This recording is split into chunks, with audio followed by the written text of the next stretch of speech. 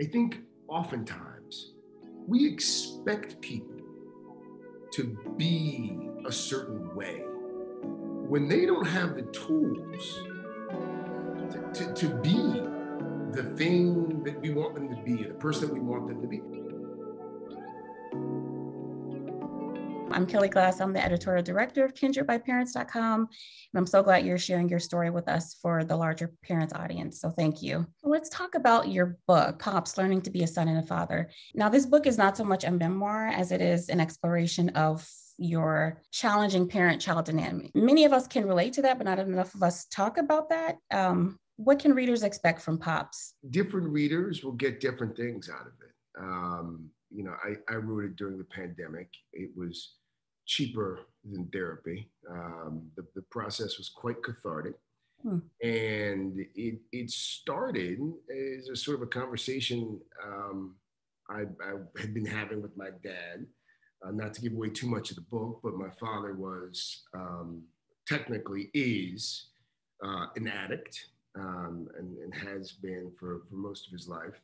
Yeah. And several years ago, after an incident, we decided as a family that we would try to get him some help. We tried it before. We failed miserably, in large part because we didn't really know what we were doing. We just knew we needed some help, and we tried to sort of bully him into getting some help. But the last time we tried, we enlisted a professional who knew what she was doing. Yeah. And lo and behold, it stuck. And my dad has been alcohol free now for 3 years, if not longer, which is no small feat considering he had been a functional alcoholic and then a not so functional alcoholic for the better part of half a century. So part of the book is that. Part of the book is a look at addiction and what it does to families and what it did to mine and what it did to the dynamic between myself and my father. But the other part of the book, it's a look at families and how complicated we are, all of us. Yeah. And some of the things that lead to those complications. And it's funny, Kelly, because it's for me at least, and this is probably true for you too. You're a parent. Before you have your own children, you view your parents one way. At least for me, like I viewed my parents through a certain lens, and then you have your own kids, and you start to navigate the responsibilities of the world, and you start to view your parents differently, and that's what happened to me. And I got to a point in my life where my son was getting older. We just had our daughter, and I was angry at my dad for a long time. And then I got to a point where I felt bad for my dad, and I felt sorry for my dad. And part of it had to do with the way that we view addiction as a society and the way that we view addiction. It's evolved, and I would contend it's evolved fairly quickly to a certain extent. But I came to see addiction for what it was, a disease, a sickness, not a weakness. And the way that I viewed my dad, it started to change. And I'm a firm believer in therapy. And so my therapist and I, we were talking, and at one point, I think she said some years ago, she's like, some people might benefit from that story. And I was like, no one will benefit from that story. And I had a publisher approach me a couple of years ago about writing a different kind of book.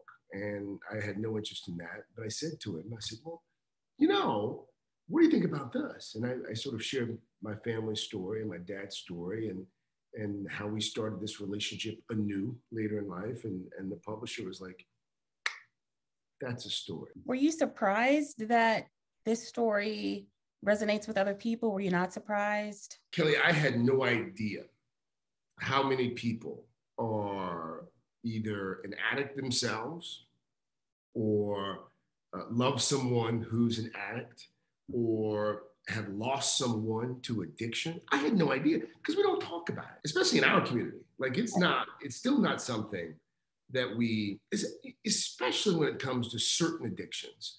I feel like we've gotten a little bit better with drug addictions but alcohol, I think, is still viewed by and large as a weakness. So they just drink too much. I can't get the drinking under control.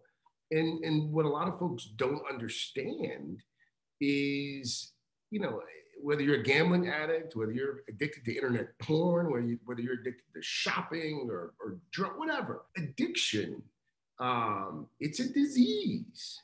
And I just, the number of people who have come out of the woodworks, I still get people who email, or I'll see them out on the plaza at the Today Show, or I'll see them in an airport, and they'll come up and want to talk about it, which is precisely why I wrote the book. Like I didn't write the book. As you know, people don't generally write books to make money. I didn't write the book to make a bunch of money or raise my name ID or anything like that. I wrote the book to help people. But I also wrote it, Kelly, because I wanted my father to know that all was forgiven, and that he had inspired me in ways that he probably didn't fully appreciate. And it's kind of ironic now that my dad, who is pretty hard on himself still, he is now, through his story, doing so much good, so much good. I've been stunned by the response. For other people out there who are working through healing their childhood trauma, tell us how you reconciled having empathy for your father and this idea of finding forgiveness with also knowing that you had to break the cycle, and say, this is not what I'm going to give to my own children. I forgave my father some years ago, not so much for him or our family. I had to forgive my father for me, because what had started to happen is I was angry. I was annoyed all the time with him and with my mother for putting up with him. Like I was annoyed by him directly and indirectly. And our relationship was a Cold War. Like we talked maybe once a month, maybe. And it wasn't the kind of relationship that I wanted my son to see.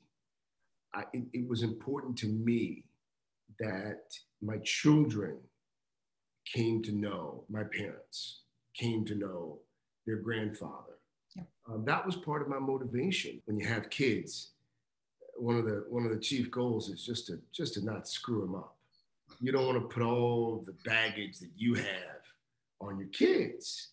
Mm-hmm. And you don't even realize, at least for me, I didn't realize how much baggage I had until you start talking about it. And you're like, oh, wow, yeah, I am screwed up in that way. And then, yeah, okay, I know why.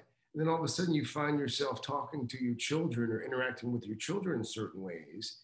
And some of the ways I found myself interacting with my kids were the same way that my parents were interacting with me, that weren't always productive.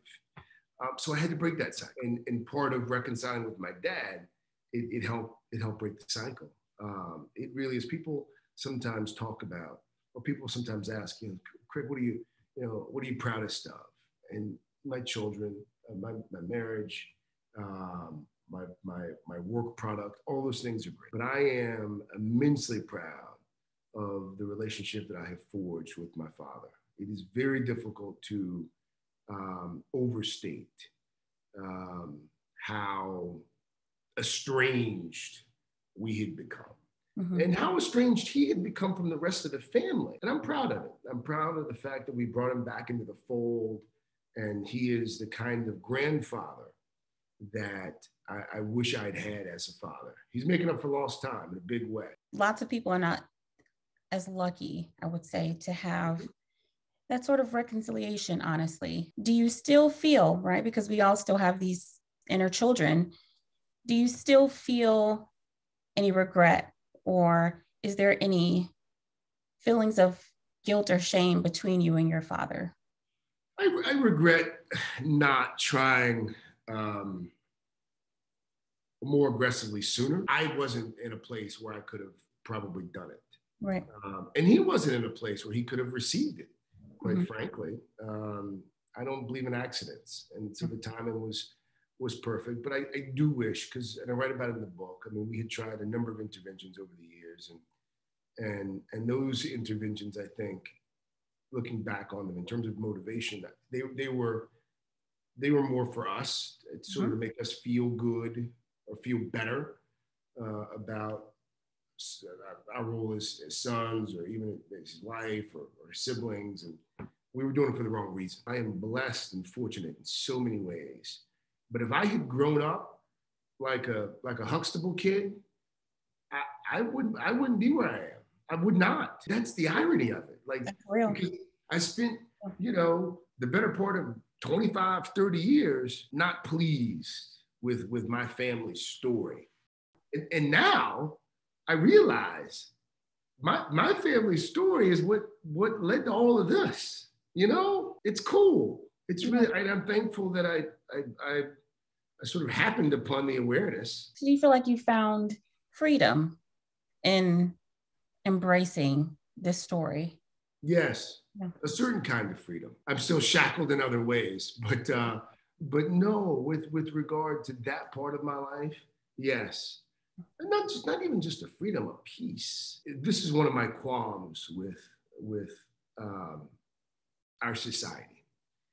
I think oftentimes we expect people to be a certain way when they don't have the tools to be the thing that we want them to be, or the person that we want them to be. We want every guy to be a great dad. Well, if you grew up in a house with no father or no father figure or a dad who was in it, how is it reasonable to expect that you can be a great father? Like, if you can't see something, it's very hard to be something. Yeah. And when I started writing this book, and I was talking to my dad early on. That's the best part of writing a book, with these recorded conversations that I had with my dad. And he started telling me stories about his father. And I was like, well, damn, you were exponentially better than that deadbeat. Like, I mean, you start to realize, a cycle. Yes. I mean, it's just, but people, and we all do it. We all want, our moms or our dads or siblings, even sometimes, we want them to be what we want them to be and how we think they should be. They don't, a lot of times, hell, I've maintained more often than not, they don't possess the requisite tools to do it. Mm-hmm. It's an unrealistic expectation. And you just touched on a very important part of the healing process that we leave that part out, right? Setting healthy expectations for other people. It's not just you, but how you're dynamic with other people. What are your expectations? Are they healthy? What are your boundaries? Are they healthy? So it's so important. How old are your children? My son is 8. He turned 8 in March, and my daughter is, she's 5. Although I was corrected a couple of days ago. She said she was 5.5. And I was doing the math. She is, because her birthday's in November. And I was like, well, June, July, August, September. I was like, well, technically you're right. I guess technically you are 5.5. That makes the half. And she's every bit of 5.5. When your 8-year-old and your 5.5-year-old look back on their own childhoods when they're adults, what do you hope they see? When they look back on their childhood, and my daughter now will say sometimes, like, Daddy, I'm living my best life. I'm like, yes, sweetie, you are. You are living your best life. At 5.5. They are going to look back on a childhood that is, quite frankly, probably a bit too idyllic. They don't want for much. They got a pool. They have their own rooms. They have their own bathrooms. They take nice vacations at dinner. If they don't like what's been prepared, me or my wife, we get up and we play short order cook. And we'll pop some chicken nuggets in the oven or make whatever. Versus when we were growing up, like, if it was liver and onions, that's what you had. Like, you either ate it and complained or you just didn't eat. No, they're gonna look back on a childhood that's not just filled with things. My children are loved, deeply loved. And they knew that. When I was growing up, we would hug on a special occasion. Like, if it was, you might get a hug at graduation, or you might get a hug if you were going off to college, or at a wedding or a funeral, or I mean, hugs were not just in abundance. My kids, they wake up to hugs, they go to sleep to hugs, and they're showered with love. We decided early on that was going to be our approach to parenting. And I guess we'll find out, in a few years whether it pays off. But we want them at least to look back on their childhood and understand the value of family. We spend a lot of time surrounded by family. I got a cousin coming over in just a few minutes who's in college here in Connecticut, and she's coming over to spend a few days because that's how we grew up. Like we grew up with family was always around, and then you grow up and you realize we've been calling him cousin for years. He's not actually our cousin. So, but no,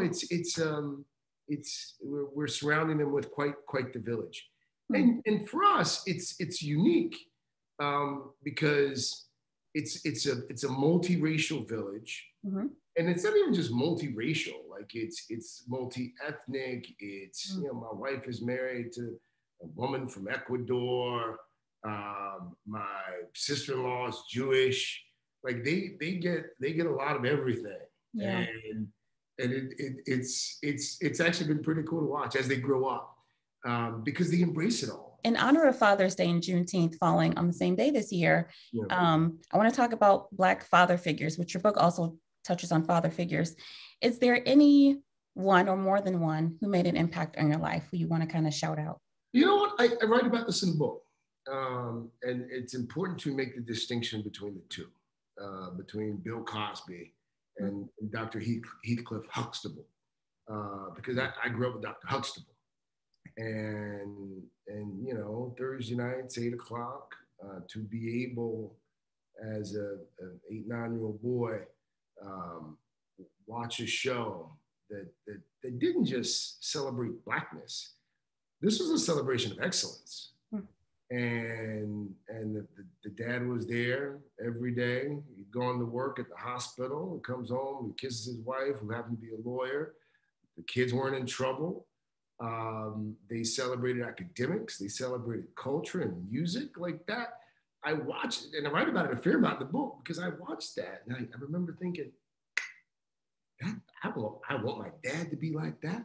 I want to be like Theo. I want to be like the Huxtables. Yeah, for me, that was the father figure growing up. And again, the distinction's important. Yep. But Dr. Heathcliff Huxtable. I think if you talk to a lot of young Black men of a certain age, you would find that. Because if you this is the beauty of television, even now. I mean, granted, now it's streaming and social media, but if you didn't have an example in your immediate vicinity, you could find one in other places, whether it was movies or television or books, and that's what I did. And I think it's, actually, I think it's probably helped me.